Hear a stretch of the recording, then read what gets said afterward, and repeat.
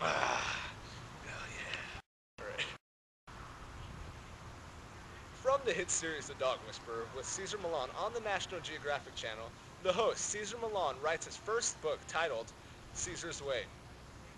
Cesar's Way is the how-to guide to understanding and correcting common dog problems. Many people often confuse Cesar's tactics to be dog training, but what is actually dog psychology. A trainer simply teaches a dog how to respond to commands such as sit, lay, or even such tricks as shake. Caesar's dog psychology connects with the canine's mind to understand the basic instincts of a dog to help correct objectionable behavior. When an owner complains about their dog's destructive behavior, they don't understand that their dog only does this to release stored energy.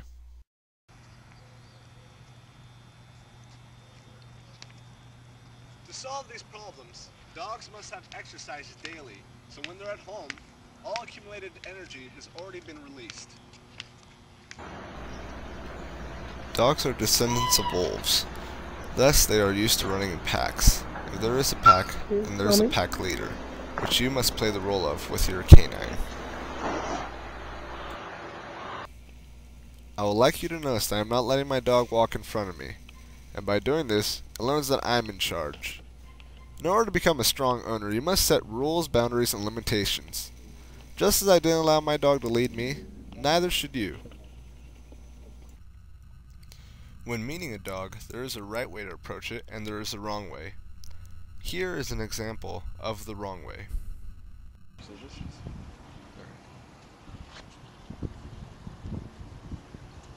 Hey puppy, what's up?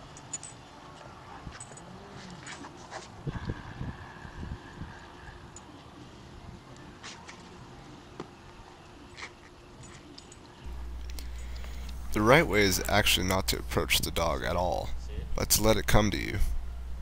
You must remain calm and assertive while the dog sniffs you. Once the dog decides to initiate contact with you by tapping you, then you could show affection. All these tactics are from the psychology of dog expert Cesar Millan and are all found in his book Cesar's Way.